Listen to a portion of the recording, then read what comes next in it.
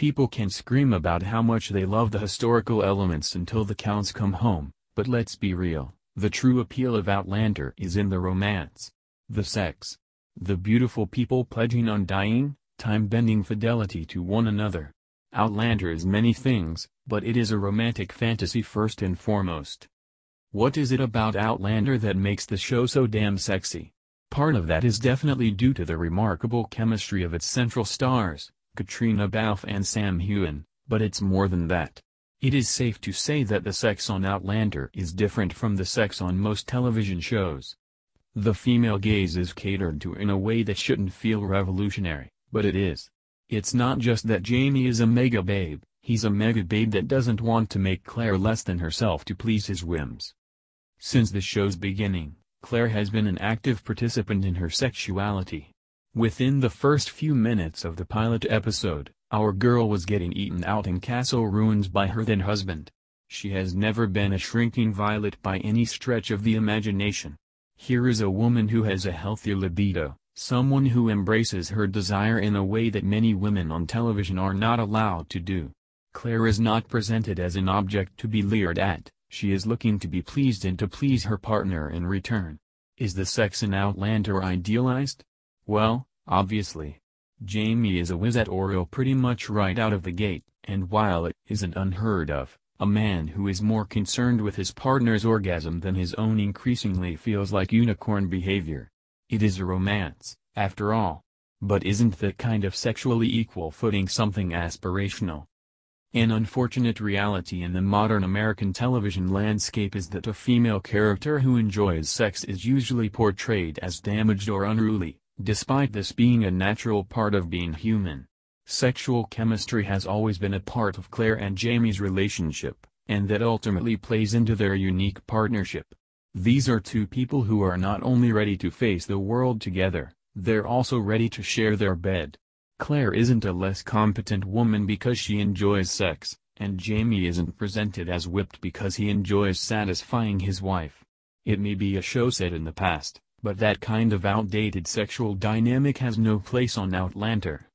Similarly, Brianna, Sophie Skelton, had to reckon with what she wants out of a relationship with Roger, Richard Rankin, in Season 4.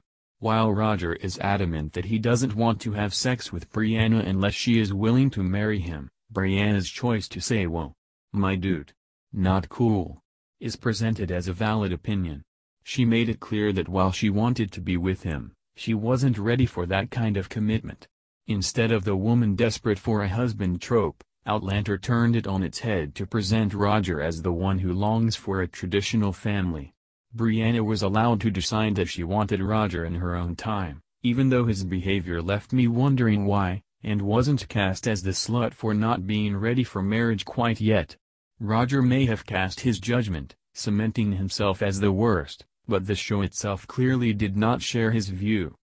While I'm not wild about how Outlander has downplayed that sexual desire between Claire and Jamie this season, I get it, they're getting older, but they're still the hottest grandparents of all time, so please stop cutting to black. I have faith that the ideals presented by these characters will remain unchanged. Plus, the addition of the romance between Murtaugh, Duncan LaCroix, and Jocasta, Maria Doyle Kennedy, has the opportunity to represent older women enjoying their sexuality as well. Any excuse to see Murtaugh in sexy wizard mode, please and thank you. However, on the flip side of the sexual coin is unfortunately assault. The rape and mistreatment of women is a mainstay in popular culture and often used as an emotional motivation for the men around them. Think Sansa's torture at the hands of Ramsay Bolton to give Theon the impetus that he needs to rebel on Game of Thrones.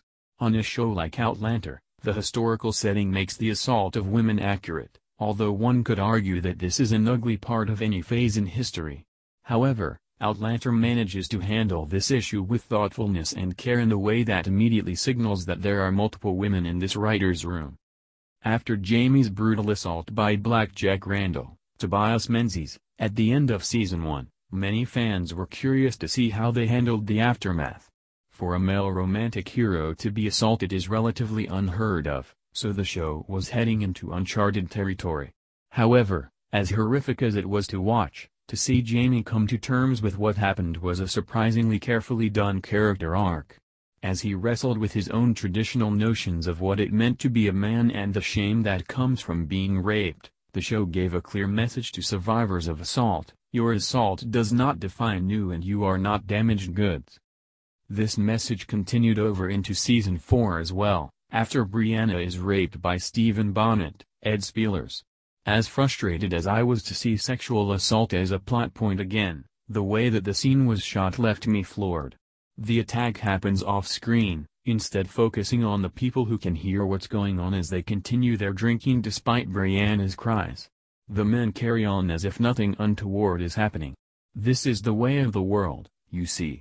A man sees something that he wants and takes it, and his fellow men see nothing wrong. If one young woman pays the price for such a man's appetites, there's no skin off their backs. However, the looks on the barmaids' faces tell a much different story. The creeping horror as they realize what is going on is only matched by the resignation that this is the way the world is for women and they are powerless to stop it. In the current #MeToo era, this feminine sorrow is all too familiar. When Jamie hears of his daughter's assault, he handles it in a stereotypically masculine way: violence and anger. This is decidedly not great. However, how he convinces Brianna that it is not her fault and that there is nothing that she could have done to stop it is spot on. By briefly tricking her with a cartoonishly unkind, and unmeant, response, he helped her see that it wasn't that she didn't fight hard enough, so she must have wanted it, but that Bonnet could simply physically overpower her in any situation. While it may be a hopeless feeling to know that there's nothing she could have done to ensure that their interaction had a different outcome, this shifting of blame from the abused to the abuser is an important message. While it is not a perfect show, Outlander is proof that female sexuality on television doesn't have to be exploitive.